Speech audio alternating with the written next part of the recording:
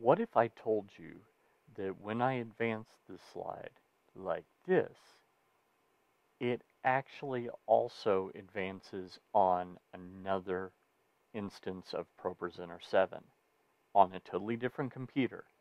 Well, let me show you. So I've got a picture-in-picture. The one that we were just looking at is the big one, and the other computer is the small one. So notice how I am advancing them both at the same time. Now I'm not pressing two buttons, I'm just pressing one button, and it's advancing in both places. But unlike the master control module, if I wanted to advance it in just one place, I can. So I have even more control than I did with the master control module. So how am I doing that? Well, let's go back to ProPresenter here, and I want to show you this piece of software that I was using for a totally different purpose, and I've got to give credit to Brad Zimmerman for suggesting this. It will work perfectly for this. So I've got one of these. This is a StreamDeck. I'll leave a link below the video if you want to buy one of your own and help me out in the process. Doesn't cost you any more, but it will help things out here. So this is a StreamDeck. It's a USB controller, and all of these buttons have programmable functions and all.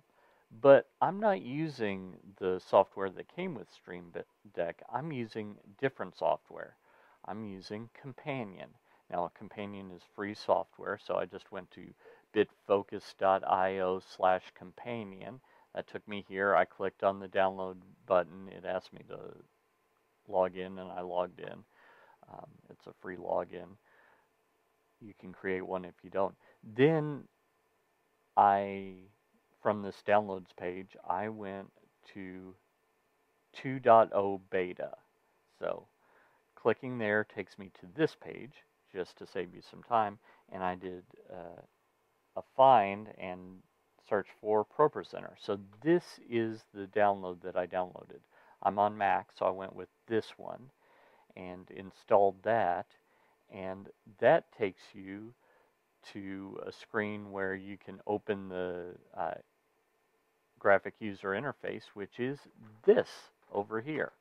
So you will notice this is all on a web page. So the first thing you want to do when you get in here is click on instances. You'll notice that I've got my ATEM Television Studio HD in here, and I've got two instances of ProPresenter.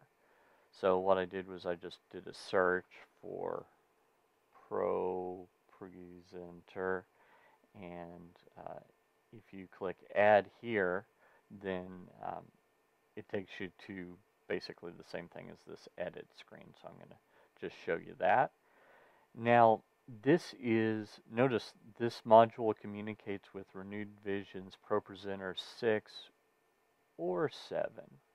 So you could actually use this with an instance of 6 on one machine and an instance of 7 on another machine. So that's just a little bonus tip. This particular one is on this same machine, you see it down here.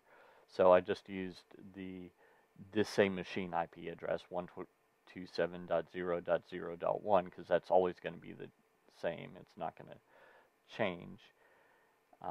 But if I go back to instances, you'll see on my 13-inch MacBook Pro, I have a different one. And since that's on a different machine, I put in the IP address of the different machine. I put in the port number. I'll show you where to get that. I put in the password. I'll show you where to get that here in just a second. So let me do that right now. If we go into ProPresenter and then Preferences, you're going to want to go to Network. Make sure you enable Network. The network name doesn't really matter right now, but this port number is the port number you want. There's So in Pro 6, there was another port number for the stage display app. Don't worry about that. Pro 7, it just uses one. Also, you'll notice that there is a password for the controller. If there isn't one, put one in. It could be 1234 or 0001. You know, the password of my luggage. So either way, you could put in whatever you want and put that there.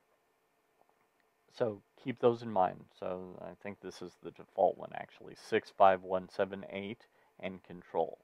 So let's go back to Companion and notice that I put in port 65178 and for the password I put in control, all lowercase.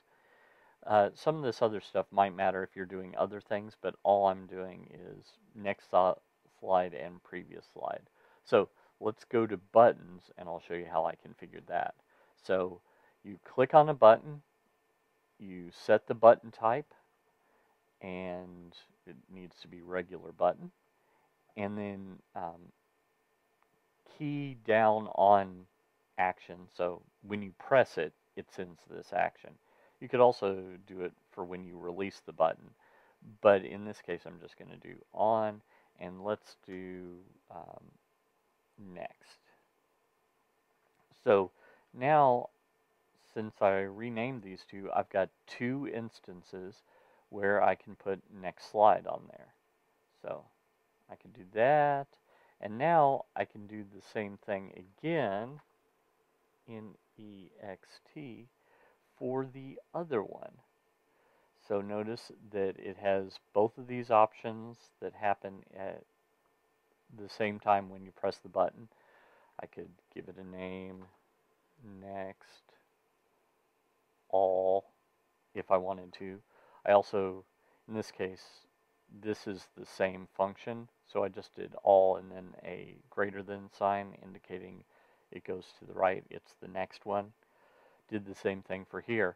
But what I also did was I created one where it's just the new machine, which is the 16-inch MacBook Pro, or just the old machine.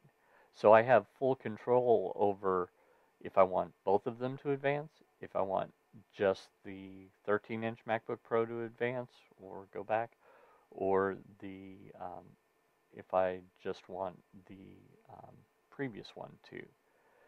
And since that all happens over the network, it's a really lightweight command that happens. It's virtually on the same time.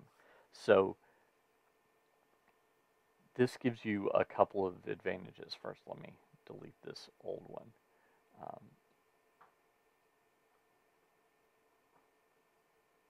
Yes, I want to delete that.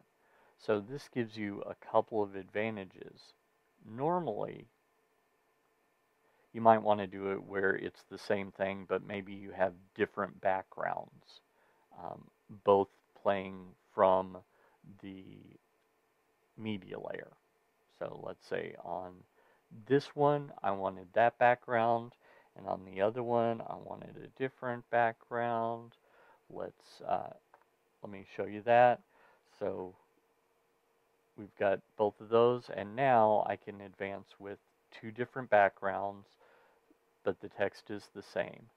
And the big one is full screen, and the little one is lower third. That's one use case where you might want to do that. Another use case might be that you have like 4 lines for your congregation, but you want to show 2 lines for your live stream for a lower third. Well, in this case, you could do all every time you want them both to change, and then just the one, whichever one that is. In this case, it would be the old one, when you just wanted this other one to change. So that's another use case for that you might run into. Now you might be thinking, Paul, I don't have any extra budget for buying one of these Stream Decks. Well, let me show you something else that it can do. And so if we go over here, back, there is this web buttons thing. So I can go to the appropriate page, and I can just click on the appropriate one here in this page. So I'm going to actually move this. No, actually, let me do this. I'm going to go ahead and switch back to the picture-in-picture. And I can click on those buttons